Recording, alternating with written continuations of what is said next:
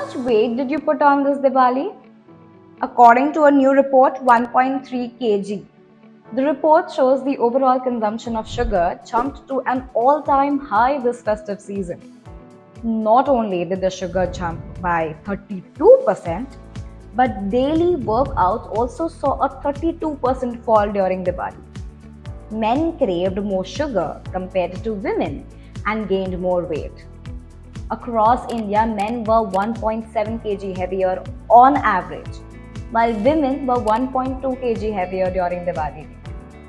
And if we compare cities, Pune experienced the highest sugar rush. Punekars consumed 46% more sugar and gained 2.4 kgs, while Bengaluru and Hyderabad were second with 34% jump in sugar consumption. However, Bangaloreans and Chennaitis saw their weight go up by just 0.9 kg. And Mumbaikars, who were pretty health conscious, consumed only 20% higher sugar.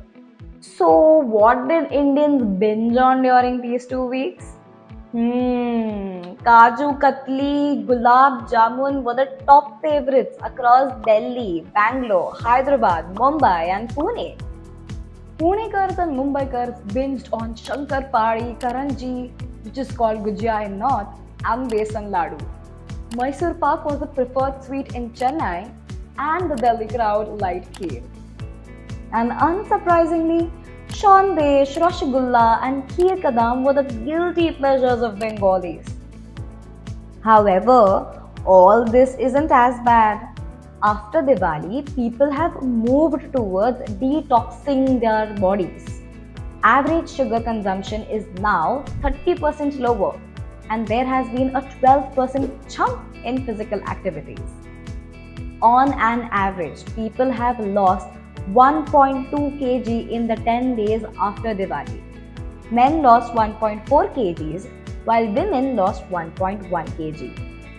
Boiled eggs, idli and oats have replaced Diwali sweets, and water consumption is up by 13%.